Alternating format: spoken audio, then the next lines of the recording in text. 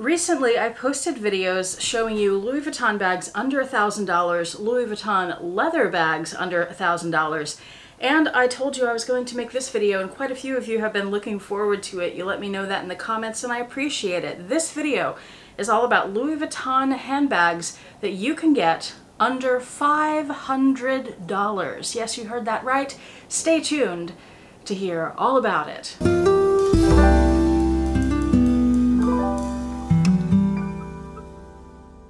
Hi YouTube, Autumn Beckman here. Welcome to my channel, or welcome back to my channel. My channel is all about luxury living on a budget, from high-end luxury handbags and small goods to the everyday luxuries of life. If that sounds interesting to you, please make sure you subscribe, click the bell notification icon to be notified when I post new videos, and be sure to like the videos that you enjoy. And one of the perks of subscribing to my channel is you get to see my community post on your YouTube homepage, where I post deals, discount codes, sales, and rare finds related to these beautiful things we love. Let's get right into this with a few disclaimers up front.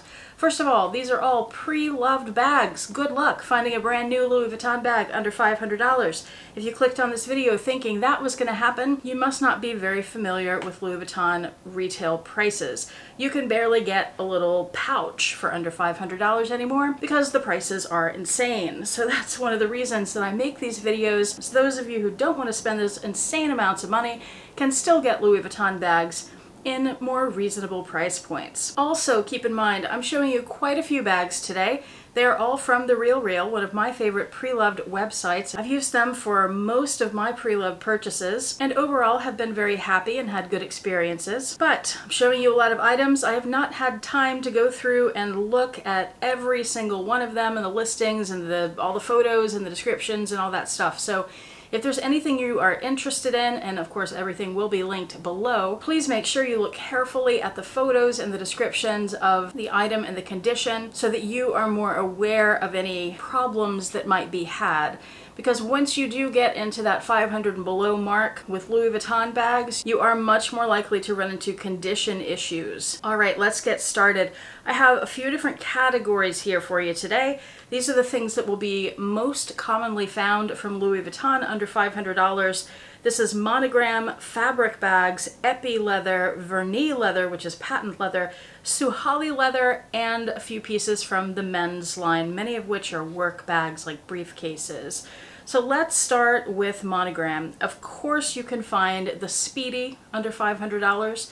If you're looking for one that is well used, you can find that, and you can find them without damage. You can also get some in pretty fabulous condition in terms of the coated canvas itself, but you could have the vachetta replaced if you'd like. I know some people really prefer the older canvas because it has changed from the newer canvas. So if you want that but you want new vachetta, that's a way you could do it. You'd probably still end up paying about retail, but you'd have the old canvas. You can also find the sac plat under $500. Now keep in mind with these monogram bags, in terms of condition, what you're going to run into more often than not is vachetta that has stains and watermarks on it. So that's what you're going to mostly be looking for there. And if you run into any cracked coated canvas, steer clear of that. Avoid, abort mission, abort mission. You can also find the Deauville bag, which reminds me of a bowling bag, but I guess it is. It's not as domed, but that's a bowling bag, isn't it? This one's nice. The Batignolles, how do you say that? I don't know. I don't speak French, but that's a nice bag. I like the details on the vachetta buckles on the side. I saw a couple of these shoe bags. This one looks like it's in really good shape. The vachetta on it looks really clean and nice, at least from that angle. Here's a vintage bag. You will run into that too. Lots of vintage bags in this price point. The Sonaline, and of course Papillon bags. You'll run into those, especially the larger sizes. This vachetta is pretty dark on that one. Some people like that. You'll also find the Danube. This is a little crossbody bag. A lot of people like this kind of bag for travel. This one, they just have it listed as a tote bag. I'm not sure what the official name is. I don't think I've ever seen this bag before. It looks like a piece of luggage to me, and I did look at this listing because I was curious about it. The inside is lined in leather. Leather, guys. So this is quite a nice bag. It has these little straps on the top and buckly things. Now, I don't know what the bottom of that bag looks like. If it's all vachetta, it's probably got some stains and watermarking on it, but that's gonna happen with bags that have vachetta on the base. But that's a great price for a really unique bag that you're not going to see anywhere else. The Cabas bags. These come in 3 sizes. This is the Piano, which is the smallest. And another great crossbody bag, the Boulogne. A lot of people like to use this for day-to-day or for travel. Next up, fabric bags, such as this Antigua Cabas. I've always kind of liked these, but I feel like I wouldn't actually carry it.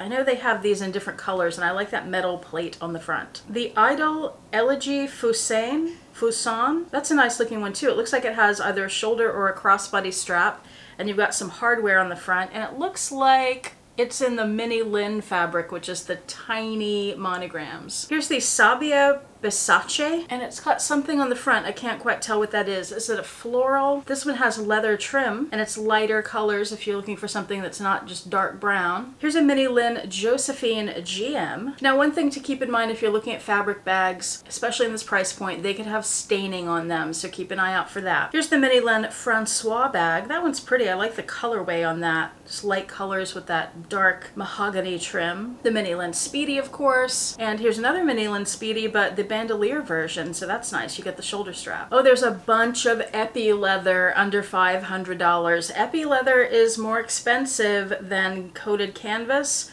when you're talking retail, but it does not hold its value. You can find lots of epi bags at fantastic price points, and some really good ones. Like, there's some weird styles in here, but there's some really good ones too. Like, of course, the classic Noé bag. I really like the Jasmine. I wish it had a shoulder strap, but that's such a pretty bag. It's a very structured bag. This is such a pretty work bag. The Passy, the Speedy. You can get all kinds of colors here too with the epi leathers.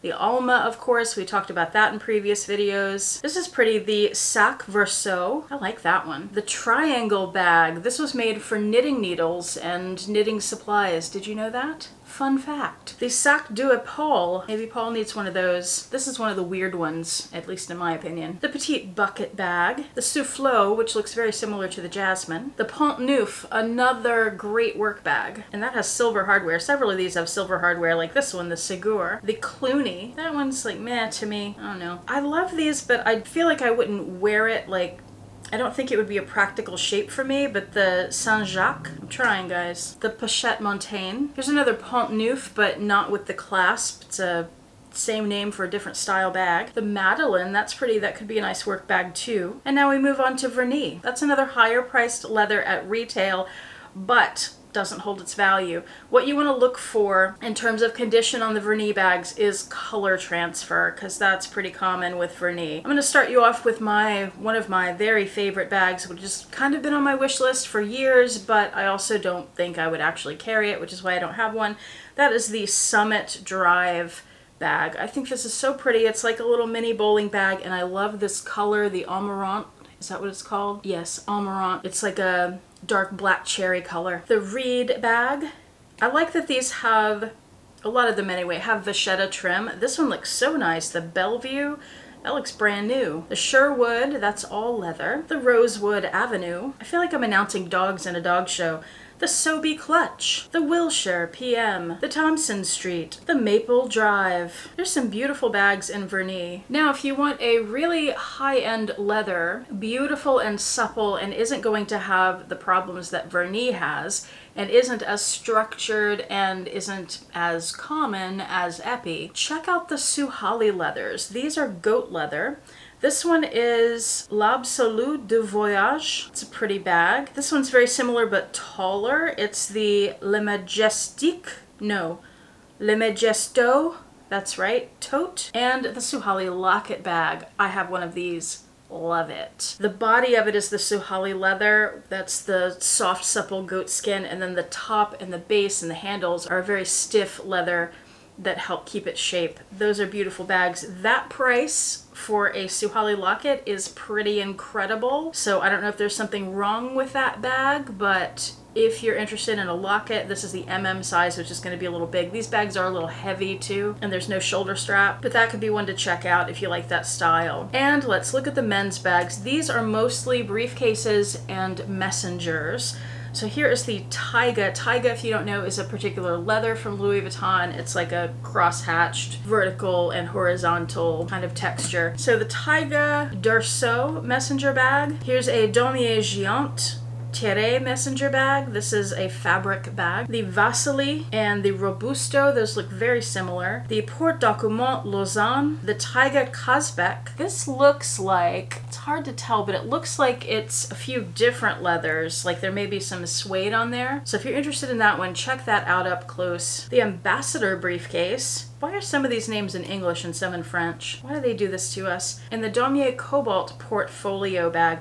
I wanted to be sure to include that one because that is a coated canvas and it's the Daumier Cobalt, so it's a cobalt blue checkerboard print, which is really pretty and only available in the men's line. And those are the items that I found currently available at the time of filming from Louis Vuitton that are under $500 and that I thought were worth mentioning. So I will have all of these linked below for you so you can go check those out if you're interested in anything. I will also link the bags that are under $1,000 in case you don't find anything here and you're willing to go a little bit higher. Well, thank you so much for watching. I hope you enjoyed this. Let me know if you'd like any other videos in this series, particular price points that you want to see bags under, or particular brands that you'd like to see under $1,000 or under $500 or whatever number you pick. Please let me know that in the comment section below because these are kind of fun videos to do. I love looking at all these websites. I look at all these websites every day anyway, and looking at it in terms of price point, I learn more about some of the bags that I've never seen before, like that one tote bag thing that was lined in leather. So it's kind of fun to do these. Thank you so much for watching. I do appreciate it. Hope to see you back here next time, and I hope you have a fantastic day. Bye.